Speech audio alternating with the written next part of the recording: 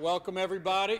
It is exciting to be out here at Fairdale again, our second Academies of Louisville visit of the week. I can't tell you how excited I am to be able to be in such a beautiful facility for the kids in this diesel tech program at a great school like Fairdale, who, when they get into the field, this will be a replica of where they will be. So excited that these kids are doing this work, and we get to see them in action here 13 months later after we cut the ribbon.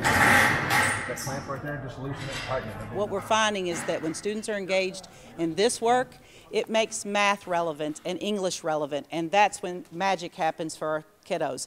You know, we're thrilled that we're back in school. It's hard to duplicate this through NTI, but the enormous work of our educators over this really difficult year has been tremendous. They've done a great job to keep these kids engaged virtually, but we are thrilled that students are back in our schools. We did cut the ribbon on March the 12th, and then we left school on March the 13th, so we're very excited to have kids back here in the building and working in this state-of-the-art lab, and to be able to add that career pathway, especially when the job pay is somewhere around $25 an hour straight out of high school, with an increase of about 3% every year over the next 10 years in terms of demand.